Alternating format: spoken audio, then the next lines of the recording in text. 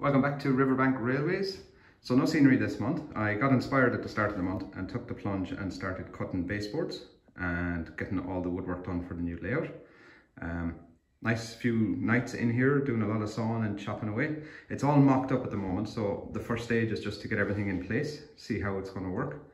Nothing is fixed down, but it is all cut roughly to the right shape and all the track is laid out, and just to get it in place before I start cutting and fixing and screwing things into the wall. Just want to make sure it all works. So let's start off.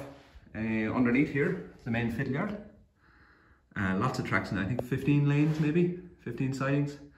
Longest one's about 4 meters long, so plenty of space.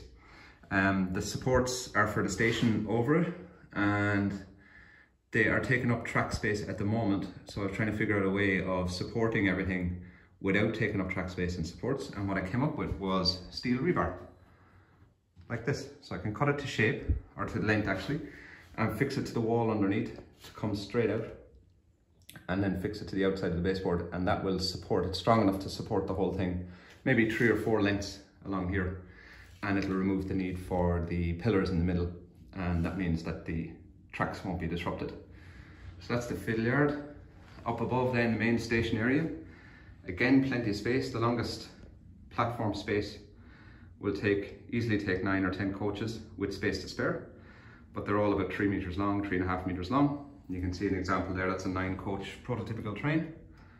I've decided the layout will be set around 2003 because there was a lot of change in Ireland in 2003, new locos coming in, and lots of works and modernisation and concrete sleepers and all that kind of stuff was going on at the time as well. Main station area here, 6 platforms coming into the station throat. Some nice complex point work, which I like. I like complex points and double slips. Down into, this will be the depot area just here, these few sidings. Some depot sheds here, and I was thinking I'm going to do a new depot shed here. There was a lot of rebuilding, as I said. And then this will be the old turntable, which were still in use for some of the locos, the 1-to-1 switch needed to be reversed. And I might put some old sidings, old track work coming out to the old steam engine sheds and stuff here, replaced by the new modern stuff. So that's just an idea. And this would be a relief line going to the station without getting in the way of the main lines coming out here, so engines can decouple and make it into the depot without holding up the whole main line.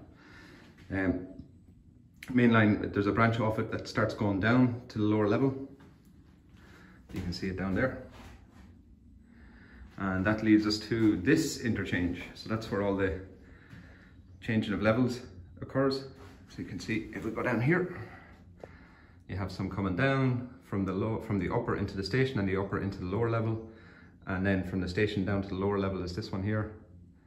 And then there's also around the back, there's one coming from the upper level all the way down along to the lower level, all the way down along there. It's about 7 meters long. I'm aiming for a 2% grade. Might go 2.5, depending on how it works. The upper level then swings around all the way along the back. You can see where they're starting to come down there. And the upper level obviously goes all the way around the outside. Not sure, will I cover some of this at the back? There'll be a station there. I was thinking maybe a motorway or something on top of it to hide it, or might just do a wall and leave it open in front of the back scene. Get some sort of cityscape or something going on there. Station, the main terminus station will be up there, raised up, and then some car parking space and roads leading across. With scenery covering these main, these loops are literally just to reverse the trains. Again, common to have a sharp curve coming out of some Irish stations. So we'll cover some of that with scenery and a road down into a car park.